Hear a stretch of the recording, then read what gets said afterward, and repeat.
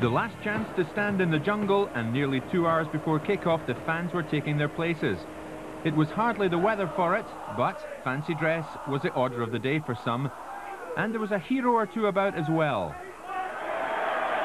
Jimmy Johnson used to pack them in as a player, and he was back to pay homage to the fans.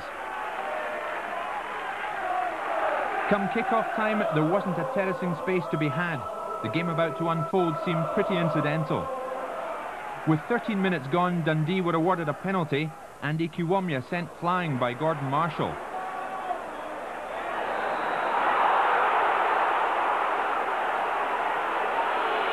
Captain for the day, Jim Duffy, took the kick, and for all we know, it's still travelling. With Paul McStay orchestrating from midfield, Celtic began to create chances. Jerry Craney, restored to the first team after injury, played a big part in this build-up before shooting just over the bar.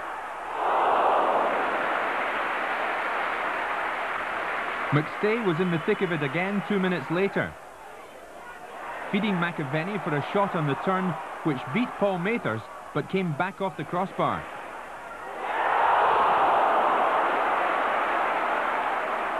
No goals at half-time, but Celtic gave the fans something to cheer. The European Cup and the Lisbon Lions always go down well at Parkhead. And another chance for the fans to pay homage to the jungle. The seating plan is all too much for this guy. Back to the action, and Celtic wasted no time in the second half before taking the lead. There didn't seem to be that much on at the time, but Dundee couldn't clear their lines, and they allowed Paul McStay to pounce on the loose ball to score.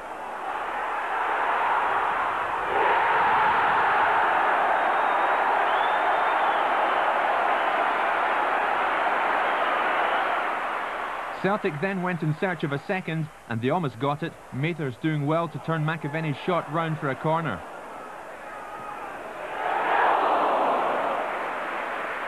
But the same striker got his own back within seconds. The corner not properly cleared, McAvenny turning away from his man and burying the chance.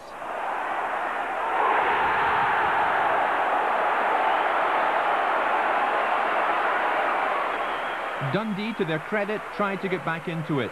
Steve Campbell's diving header bringing out a save from Marshall, but that was their lot as far as goal attempts were concerned.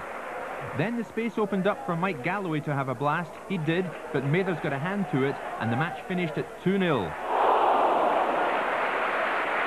A winning farewell to the jungle then.